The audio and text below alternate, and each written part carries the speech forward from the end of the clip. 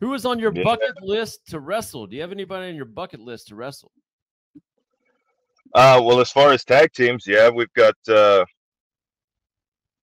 FTR is a pretty great tag team in AEW that we would like to get a chance at.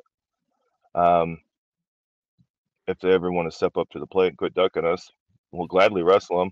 But maybe we'll get our chance one day. But yeah, FTR I think would be a really good match. I think we'd match. Our styles are pretty well similar for the most part.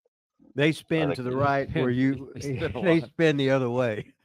I always forget, Rip, which way I can't spin before I start like tripping up, and I think I don't know which way it is, but I always get them mixed up, and I can never remember which one. You'll always spin to your left because it's like doing an airplane spin. If you do the airplane spin the other way, it feels really screwed. It's like trying to do a three-part high spot hitting the ropes the other way. You can't do it. Yeah, and maybe this to my right deal. The girls years ago would have a right-handed headlock, and you never knew which way they was going to hit the ropes. Great. Terrific. How did the spin originate?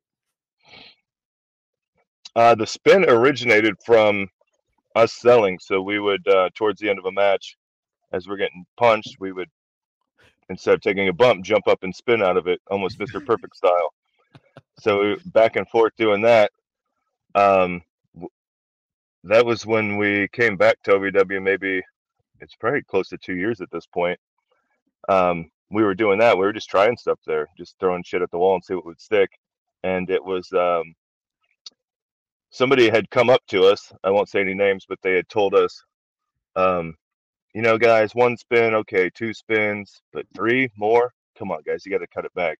So that night, Shiloh and I, in our entrance, you did 4 or 5. How many did you do? In our entrance, we just did it as many times as we could without even talking to each other. Just awesome. As a rib, started doing it, and then going into the ring, did the spin, and now it just. I think that was the night the Outrunners became baby faces too, so it got over. But yeah, it was because somebody told us not to do it anymore. We just started doing it an obscene amount. I said, "Are you ready? I got my dots on, my polka dots. Get your popcorn, get your Coke, get ready, get excited because look what's coming up now."